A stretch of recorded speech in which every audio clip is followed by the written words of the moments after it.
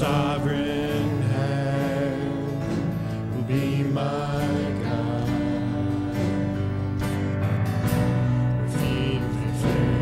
Fear surround me. You never fail, and you won't start now.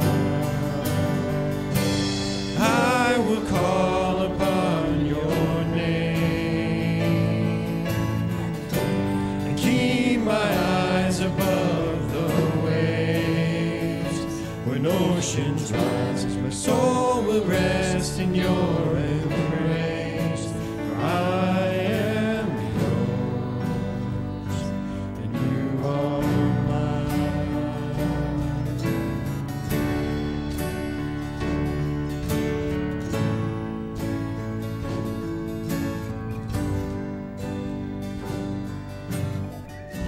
Spirit, lead me where my trust is without borders. Let me walk upon the waters wherever you will call me.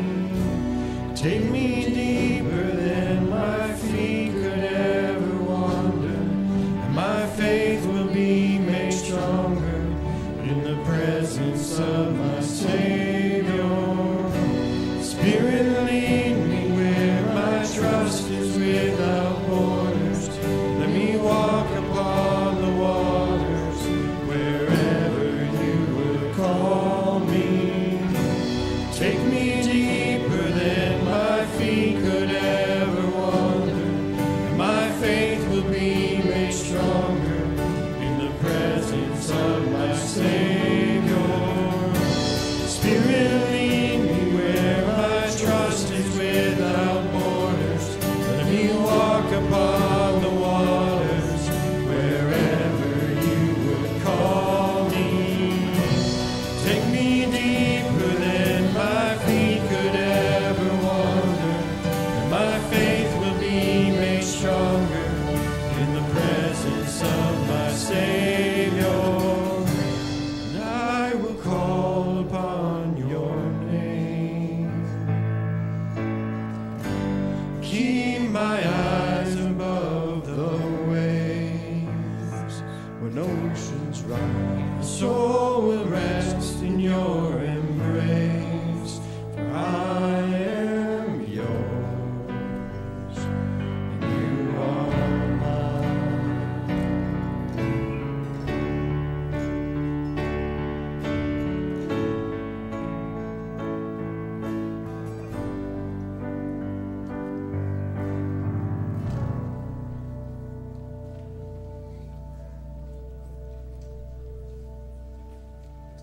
We can trust him because he's faithful, and great is his faithfulness.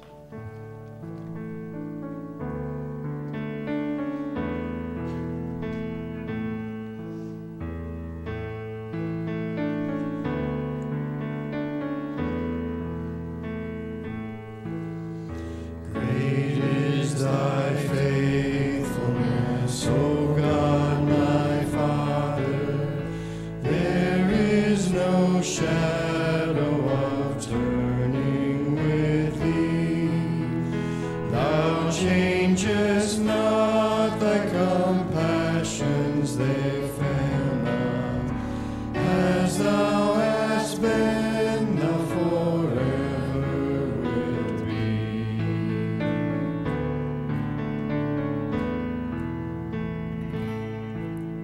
Summer and winter and springtime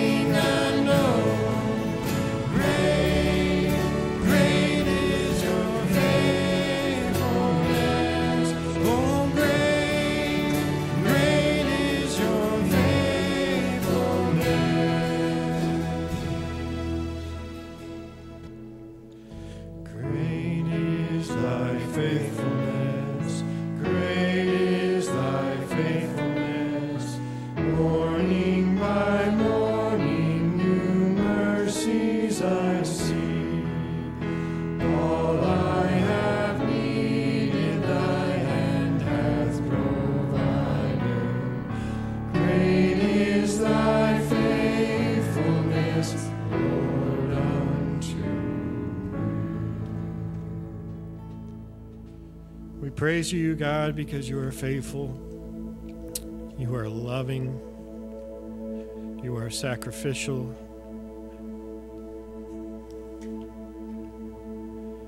We can never repay the debt we owe.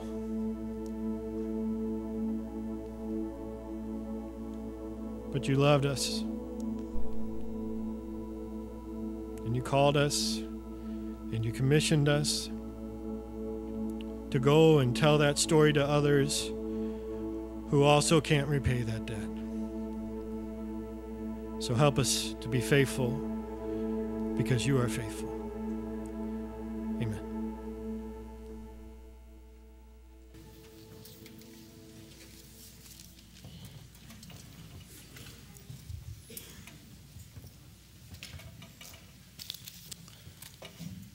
In the words of Thomas, the disciple of Christ called Didymus, as we concluded last week, my Lord and my God.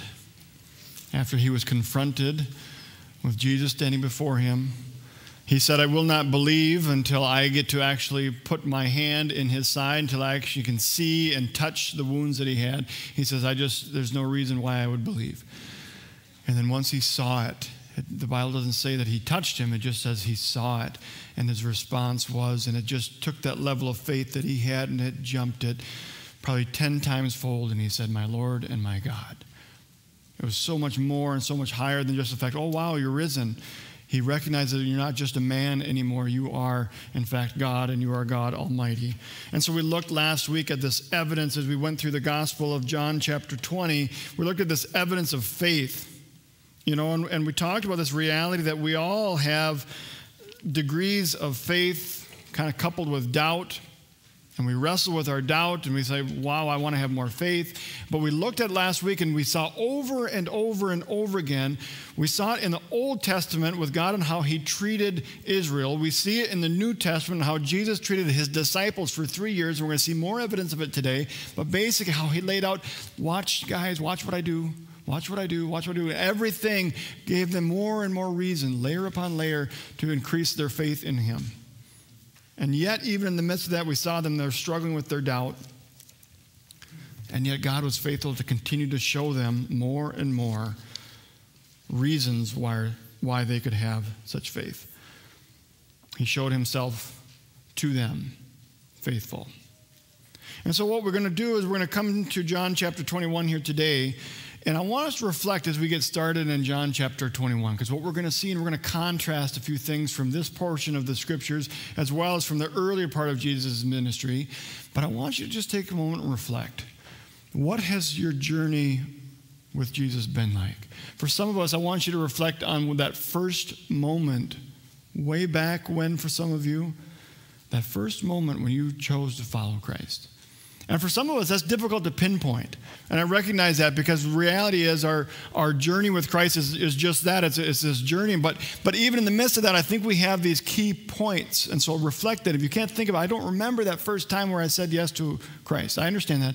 But I do believe that there's key points that the Lord has shown to you where he's called you to that next level of faith, kind of like Thomas did last week when he saw and he believed and he said, my Lord and my God. So think back. Take a moment. Just reflect on your journey with Christ. Do you remember the first time you said yes to him? Do you remember a significant moment? Maybe a life-changing moment? It's like, wow, that my life was different. The Lord met me in this moment. And it changed me. I want you to reflect back to that. Because what we're going to see this morning is this challenge, if you will, to the disciples and then to us. It's almost just reflecting back to, all right, what is it? Where is it you're at? What is it that you love? You know, I think back when I remember the moment when I first chose to follow Christ. I don't remember my age. I don't remember the date. I know some people do really well with that. I don't, but I remember the circumstances. And it was a guy by the name of Al Fultz. He was leading this VBS. It was at VBS. And I was sitting there near the front row of VBS. We had pews in those days. We didn't have chairs. We were pews. They were very hard. Pews were intended to keep you awake because you couldn't find a comfortable spot to sleep. So I'm sitting in the pews during this VBS, and I remember, he was the song leader. He kind of did every aspect of the VBS that I remember anyway. And so he was up front. He basically laid out this message, and he says, if you don't want to go to hell and burn forever, you need to be up here right now. And I was pretty young at the time. I was like, well, I'm pretty sure that's not really a hard choice to make right now. And so I got up out of my seat, and I went forward, and I talked with him, and it was a pretty cool experience because, let's be honest, despite that message, it's a deeper message than what he gave. I'll give you that. But despite what he said, it was a real experience because I remember going up and having this conversation with him. It's like, wow, that was a life-changing moment. It really was. And so I'm not diminishing that one bit. Yet I see in my life there's been other moments in my journey that I have to look back on and reflect like, wow, God was amazing. I remember, and I've shared this before, I remember when God called me into ministry. And I was in 5th grade. And the pastor was up there preaching. I said this, he had this great big pulpit. It had shelves underneath it. And so who knows what treasures he can keep into there, And so on occasion, he'd pull up this glass of water. We think it was water. And he would drink, and then he would slide it back. Tough congregation, maybe it was. But there was this, I remember sitting there watching him, and I remember having this moment where I really felt God saying to me, you're going to do that for me. And I was just like, really? And so I remember we talked about this. I went home and told my parents, I think God told me I'm going to be a pastor. And their response was, get this. I'm sorry. My parents hate it when I tell this story because they feel like I'm not giving the full picture. But I said to them, I think God's calling me to be a pastor. And they said, oh, you don't want to do that. You don't make enough money. Okay. Apparently, what they were really trying to communicate was, you need to do something that makes more money so that we can retire early and you can care for us. I think that's what they were really getting at.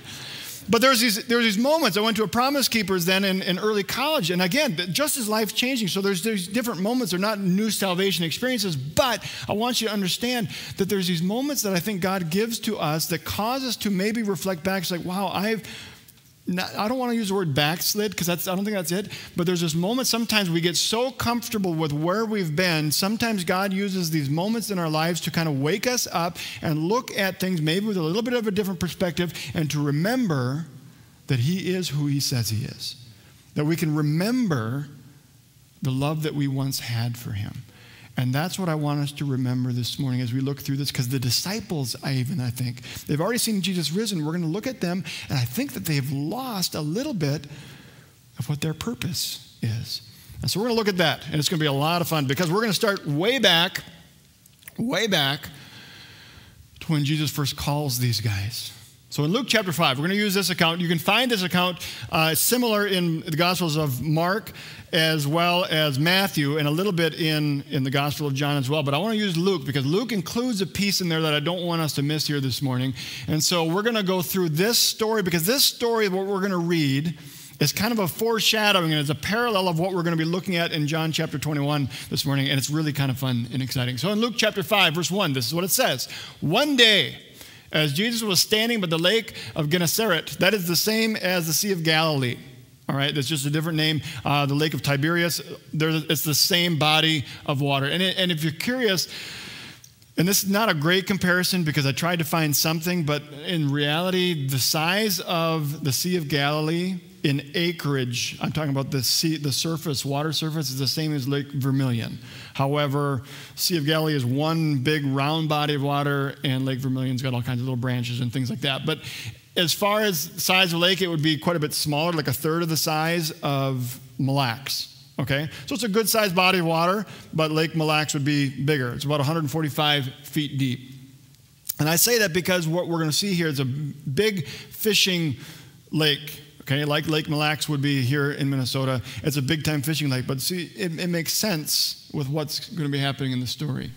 And so the people were crowding around Jesus and listening to the word of God. So here's Jesus, and he's teaching, right? But yet there's such a crowd, not everyone can see him, so watch what he does. He says, so he saw at the water's edge, there's 2 boats left there by the fishermen who were washing the nets. And so here he is standing on the shore. He's got these fishermen. There's these 2 boats, and these fishermen are back washing their nets. It's probably the morning sometime. We don't know how early. They're tending their nets because what they would do is they would go out and fish at night. Okay, the best fishing was at night, and they would cast these nets. That's when they would get the most success, or have the most success while fishing.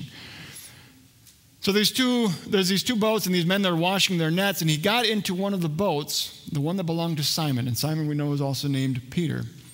And he asked him to put out a little way from shore. So in other words, he got into the boat and he slid away from the shore, and then he sat down and taught the people. You know, the sitting position for a rabbi was normal. When they would teach, they would oftentimes sit. I don't know why you guys make me stand, but I don't mind standing. It's good exercise, right? They say, like, if you're in the office, you should stand up and do your work. Now they have desks and things like that you can stand at, you know, unless you lock your knees and then you're at a wedding or something, then they pass out. That would be awkward. Then you get fired for sleeping on the job. All right, but looking at this here, remember this, we talked about this in the Gospel of John chapter 7. This was an unusual, I'm just re-highlighting that. This is an unusual posture that Jesus took, because normally he would sit and he would teach. Well, there was this one moment, you remember this? And he said, on the last and the greatest day of that festival, Jesus stood, okay, he's teaching while standing, and he said in a loud voice, let anyone who is thirsty come to me and drink. And what we're going to see this morning is just this opportunity, this reminder that if you're thirsty, we can go to Jesus and we're going to drink. So we go back to Luke chapter 5. So when he had finished speaking, so Jesus had sat in the boat. We don't know how long it was, but it was probably a relatively long sermon, okay? If we look at and base it off of the Sermon on the Mount, I mean, it took some time. So he's sitting there, and while they're there, so it was morning, we're probably pushing lunchtime here even now, because it was probably several hours there. This is not prime fishing time. And watch what he does. He tells Simon, he says, put out into deep water and let down the net. Simon knows full well nighttime's the time to fish. We were fishing all night. Watch what he says. Oh, I jumped ahead. Here we go. I'll come back to that. So Simon answered, Master, we've worked hard all night and we haven't caught anything, but because you say so, I will let down the nets. In other words, this is an interesting dynamic, because here you have this rabbi, he's sitting there teaching. He would have been respected just because he's a teacher of the scriptures. So I think Simon recognizes that and is respecting, giving this teacher, who he hardly knows yet, he has not yet been fully called, although I think he was. That's what we'll go back to in a second. So here he is teaching, and then this rabbi, who's just got done teaching, probably for a couple hours, says to Peter, well, let's head out into some deep water and put down the nets. Okay, here's the thing, Rabbi. A couple things you need to know. One, we fished all night long and didn't catch anything. Number two, nighttime is the time to fish, not daytime here. However, it's one of those things where, all right, it's probably best you find out for yourself. Okay, so we'll go out, and I'm going to do what it is that you've suggested to do, and we'll see what happens in a sense. But it's an interesting note. This is not the first time that some of these guys have encountered Jesus, and that's where, if we look back, in John chapter 1, do you remember this? So he had, John the Baptist had some disciples. They were looking at this Jesus. John kept pointing at him, said, behold, the Lamb of God who takes away the sin of the world. He says, basically, this guy, I'm not even worthy to tie this guy's sandals. He is so great.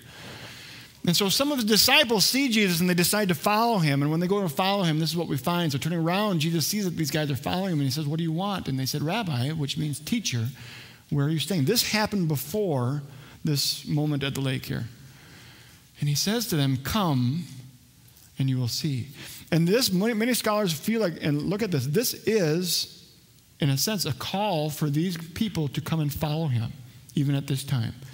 And yet what we encounter, what we see is, yes, they went and followed him, but they did not yet stay with him. And so maybe there's a higher level of calling that ends up taking place, but the bottom line is I think Jesus called them several times before we see what will actually happen here in Luke. Verse 6, so when they had done so, this is when they had gone out to deep water, they had thrown their nets out into deep water. When they had done so, they caught such a large number of fish that their nets began to break. And so they signaled their partners in the other boat to come and help. And they came and filled both boats so full that they began to sink.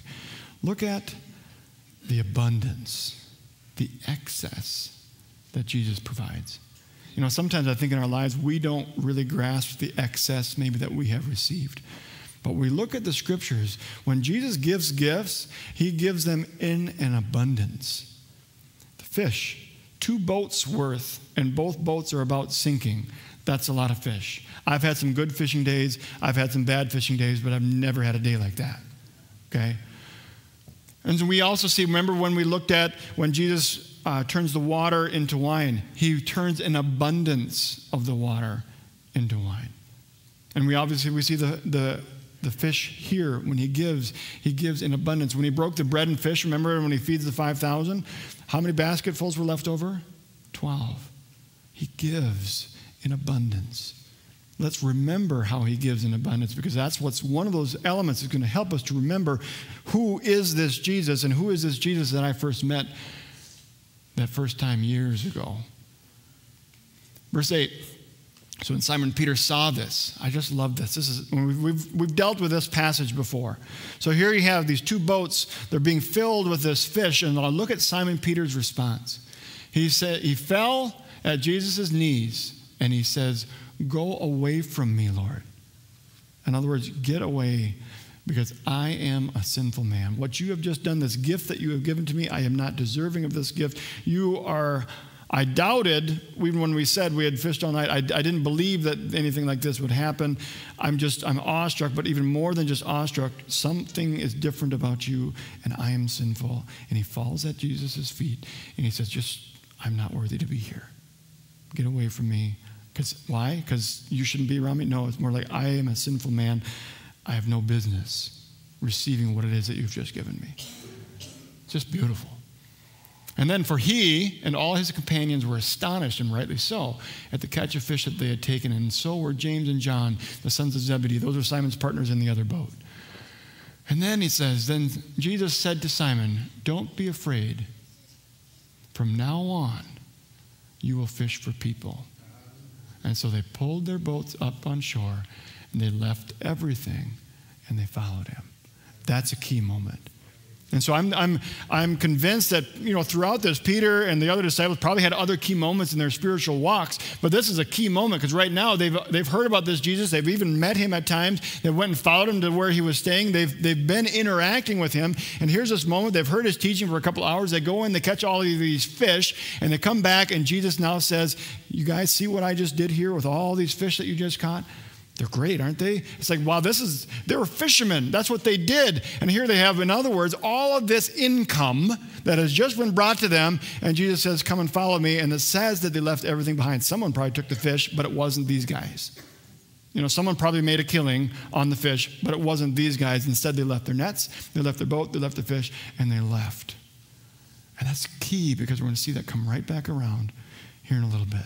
And so what ends up happening in the story, we have Peter, along with the other disciples, follows Jesus. And in the following of Jesus, he spends 3 or so years with him. And it's fascinating with what you see with Peter and his following, because he would have watched Jesus heal blind people, and that would have increased his faith. He would have watched Jesus heal the deaf, and that would have increased his faith. He would have watched Jesus know things and tell people things about them that no one else would have known, like Nathanael. Remember, we talked about it even then last week a little bit, where Jesus kind of prophesies, he predicts, he knows exactly what's going on. He knew Thomas didn't believe, or he doubted in what it would take for him to believe. Without the disciples telling him what it was, he comes into the room and says, "Thomas, look at my hands, look at my side, and you can believe." So all of these things kept building into the evidence. He watched Jesus cause a fig tree to wither. He watched Jesus walk on water, and then he invited him also to walk on water. Over and over again, all of this. And so 3 years worth of this experience builds up this faith to a point where Peter, at the end of this time together, and Jesus is predicting his death, and he says, "One of you will betray me." And he even says, "Peter, you're the one that will deny me." And Peter's response is, "Never. I have seen you do too many good things. I have seen your power too much. I would never do that. I'm with you. I'm so connected with you." And then we saw the unthinkable. For the third time, he'd already been confronted a couple times. Peter replied and says, "Man, I don't know what you're talking about." And he says, just as he was speaking, in other words, just as he had denied Christ that third time, just as he was speaking, the rooster crowed. And I think 61 and 62 are significant. The Lord turned and looked straight at Peter. They made eye contact. Peter knew exactly what he had said to Jesus before. He had known everything for those 3 years leading up to building up his faith. He makes eye contact with Jesus. And then Peter remembered the word that the Lord had spoken to him. Before the rooster crows today, you will disown me 3 times. And Peter goes and he weeps bitterly because he recognizes that he failed. He messed up.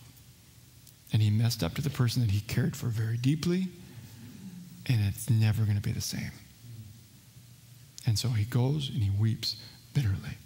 And so what we're going to do is we're going to look at this now. Now that we have this understanding of where Peter's been, where Peter's come from, now we look at what we're going to be encountering today with the Gospel of John 21. This story is very similar. It's a strikingly similar story, and I'm convinced that Jesus is doing this to basically stir in him. Remember, Peter? Do you remember that first time when you fell on your face and you said, "Away from me, for I'm a sinful man"? Yep, you were, and you still are. But even in the midst of that Luke passage, Peter falls down. He says, "Away from me, I'm a sinful man." What does Jesus do? He says, "Come and follow me." I know you're sinful. I get that.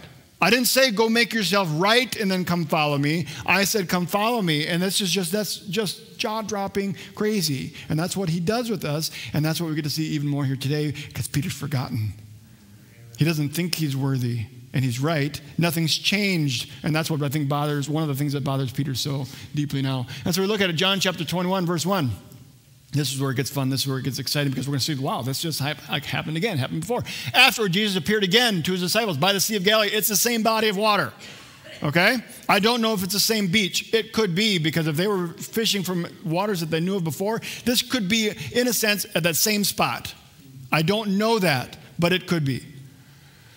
It happened this way. So here's the story. Simon Peter, Thomas, also known as Didymus, Nathanael from Cana in Galilee, and the sons of Zebedee and the 2 other disciples were together. And Peter says, "I'm going out and I'm going fishing." Most scholars look at this, and here's what they think. Peter's not saying, "I need a distraction. I'm going to go out and go do some fishing, kind of clear my mind." This is basically Peter saying, "I don't know what else to do. I messed up. I didn't follow him when I thought I could. He's risen. I don't know what that even means. I'm going back to what I know. I'm going to go back and do what I was doing before this man even came into my life. I'm going back fishing." And the other guys, whether they were like, "Oh man, maybe Peter's suicidal. Maybe he's going to jump from the boat. Maybe we better go with him. Maybe that's it." I don't think so, but maybe that's it. What we do see is, we'll go with you. And in a sense, too, here's this point where they've followed Jesus this whole time. They've hit this climax, okay? Jesus rose from the grave. Now, Jesus isn't around every day like he was before. He appears when he wants to, and that's not really working for me, okay? Because sometimes he's there, sometimes he's not. I don't know really what to make of that. But bottom line is, I don't know what to do. And they've kind of forgotten what Jesus had said back in Luke 5. Guys, from now on, I'm going to have you fish for people.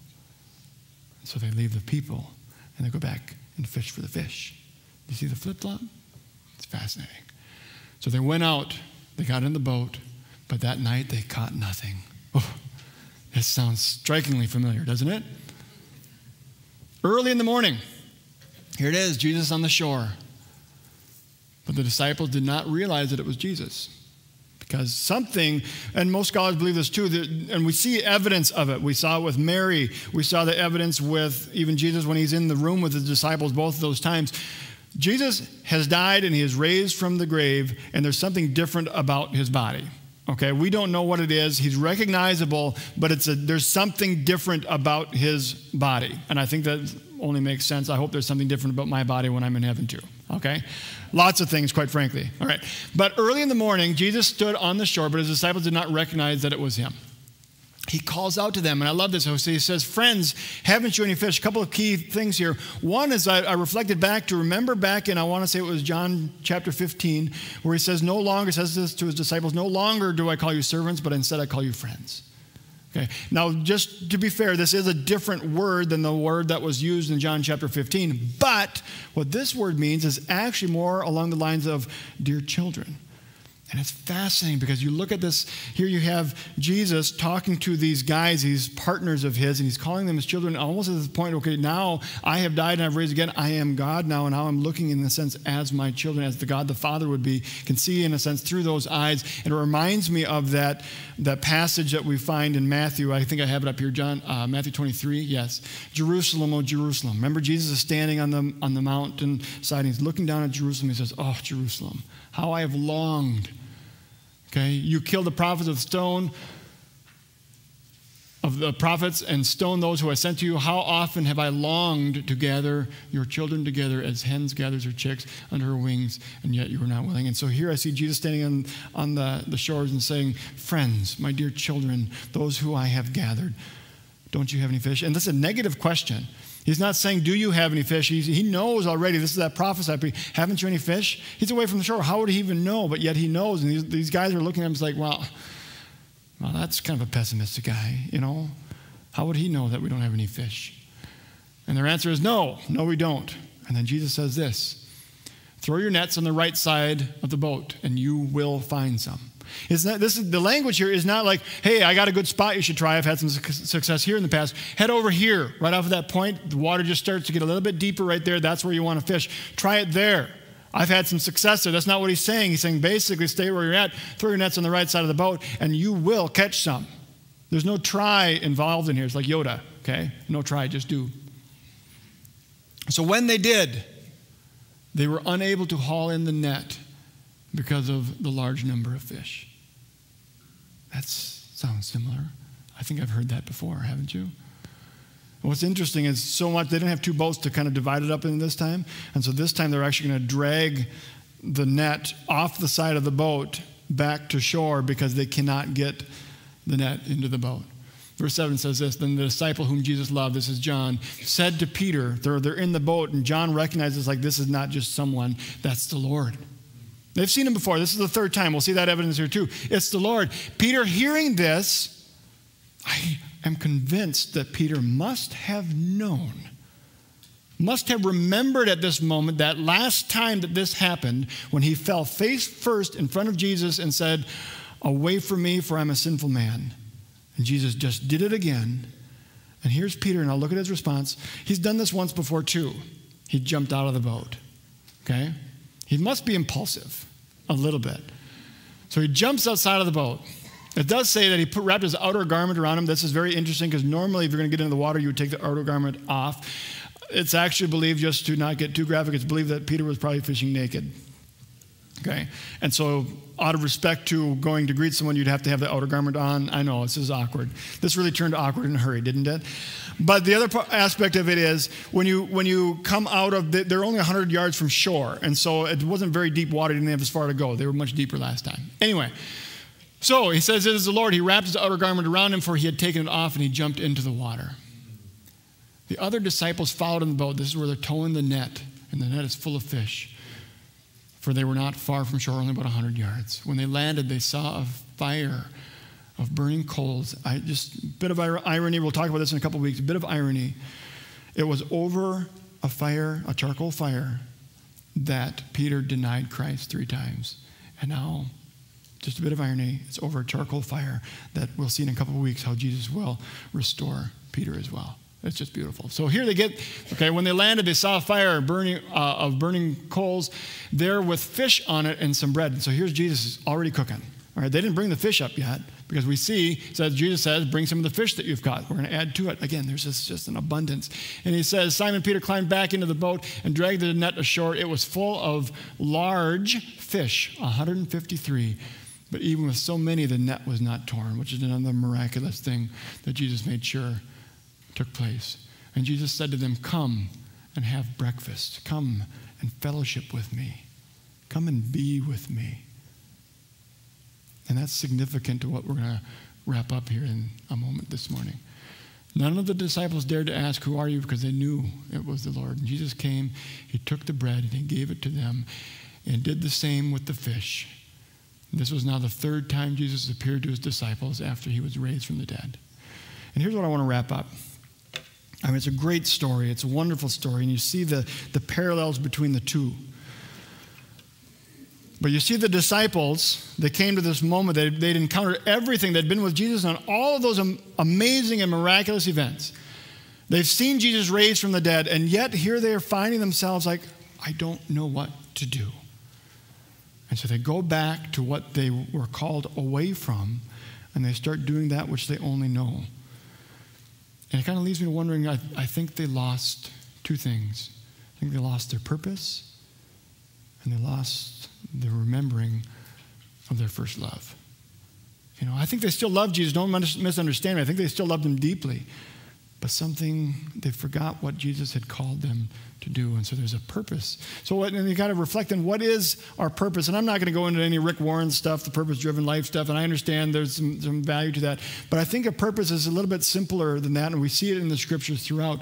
I think of one passage where we talked about it before. You have two women. You have Mary and you have Martha. And Jesus goes to visit them, and here's Martha busying herself, getting everything ready, and then she ends up getting upset with Jesus and saying, Jesus, will you not tell my sister, because she's mostly upset with her, saying, tell my sister to help me do some stuff here. I'm serving you by myself. And Jesus gently says, oh, Martha, you're missing it. Don't you see that Mary has chosen the better thing? She's chosen to be with me. And when we look at purpose, what is our purpose as people? Why has God created us? I'm convinced that God has created us to be with him. Just to simply be with him. You see it in the life of Christ. How often did Jesus Christ go away from all of the busyness to a secluded place just to be with God? He removed himself and he prayed just to be in the presence of God. I think that's one element we miss a lot. Now, one of the things that we do tend to do, and we'll come back to it, we tend to look at, we have beers and we have doers. And we oftentimes don't mix the two well. Let's just be honest. Because sometimes I just want to be, and I want to be there forever. I get that. That sounds nice, right? But then we also have I don't have time to be. All I have time to do is do. And so I'm a doer for life. And I'm doing all this stuff for God. I'm do. All right? I just said do. So you have both elements there. But I think the reality of it is we're called to both. Because not only are we supposed to be, then we look at what Peter did when he was in that boat that first time. He recognized who he was. I am so not worthy. He fell on his face and said, away from me, because I am a sinful man. He worshiped God in that moment. And I'm convinced here, his jumping out of the boat is an act of worship. He wants to be with the Lord. It's like, you are good. You are great. You know, we look at worship sometimes as so much involved in music. I think music is excellent when it comes to worship. But worship is so much more than music. Worship is recognizing you are good. And I can walk around and just say, oh, you're so good. I'm worshiping. There's no music. I'm not singing. If I was singing, everyone else would not be worshiping. And so there's this element that we're created not only to be with him, but we're also created to worship him. And then the other aspect is we're also then created, there's a do element.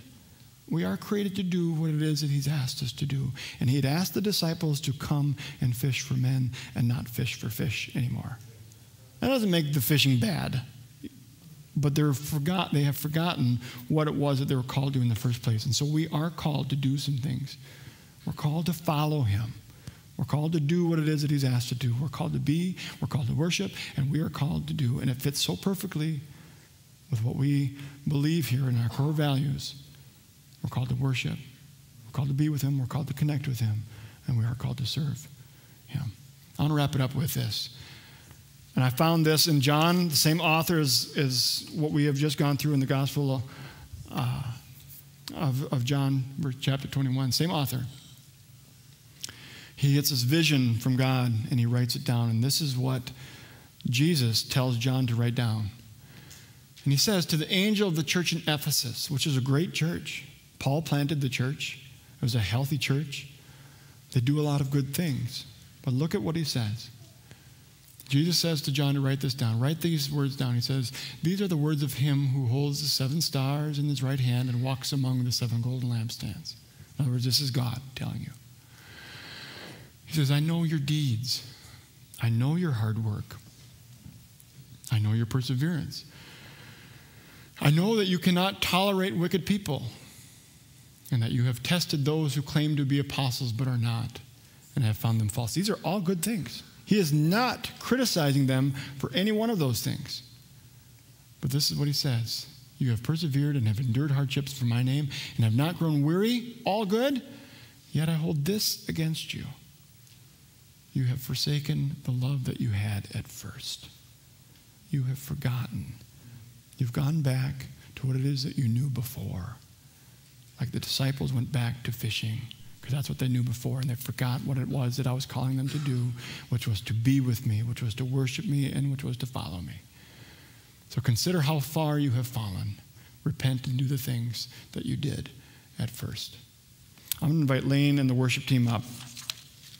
And let's worship.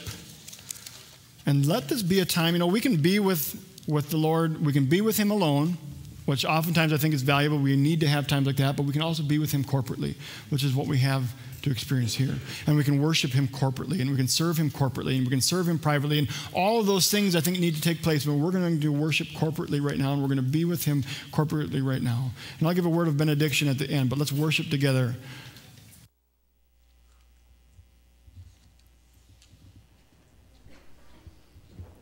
Stand and sing. God, you don't need me, but somehow you want me.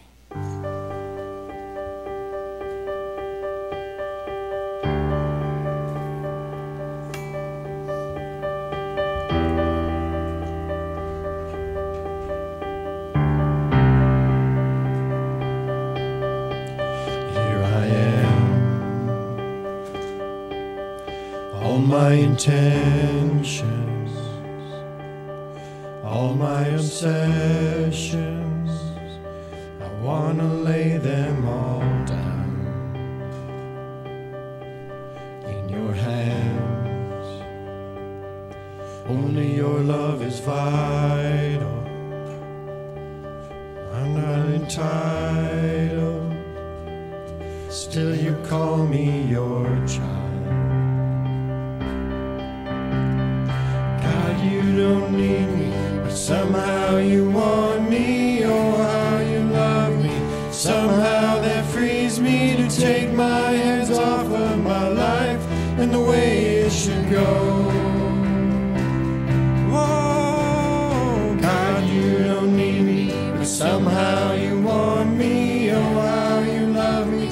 Somehow that frees me to open my hands up and give you control. I give you control. I've had plans shattered and broken, things I have hoped in fall through my hands. You have plans to redeem and restore me. You're behind and before me. Oh, help me believe. God, you don't need me, but somehow you want me. Oh, how you love me.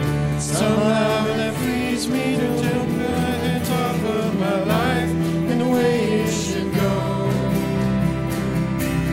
Oh, God, you don't need me. Somehow you want me. Oh, how you love me.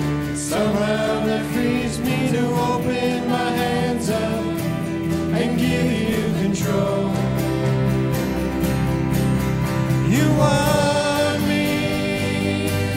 Somehow you want me. The King of Heaven wants me. So this world has lost its grip on me. You want me. Somehow you want me. King of Heaven wants me. So this world has lost its grip on me. God, you don't need me, but somehow you want me. Oh, how you love me. Somehow that frees me to take my hands off of my life and the way it should go.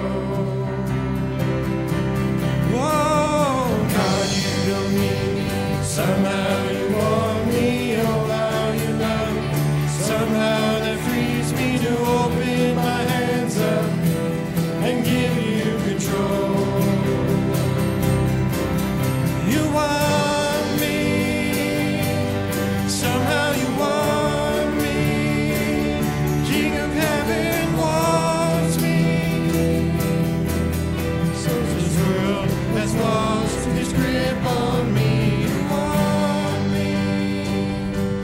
Somehow you want me. The King of Heaven wants me. This world has lost its grip on me. So may you this morning remember the times where the Lord has revealed himself to you. May you remember the first time maybe. And remember the love that you had for him. To remember that first love. And if you've never made that choice, today's a good day to make that choice. Well, it's just crazy. You look at Peter and he turned back, still feeling unworthy. He messed up. Yep. But yet, God wanted him. He wanted to be with him. That's just beautiful. He wants to be with you. He wants your worship. It's good. Let me pray. Father, I give you thanks that you want us. I do pray that your Spirit will lead us to remember that which we have been called to, a calling to be with you, a calling to worship you, and a calling to follow you. Thank you for wanting us. In Jesus' name, amen.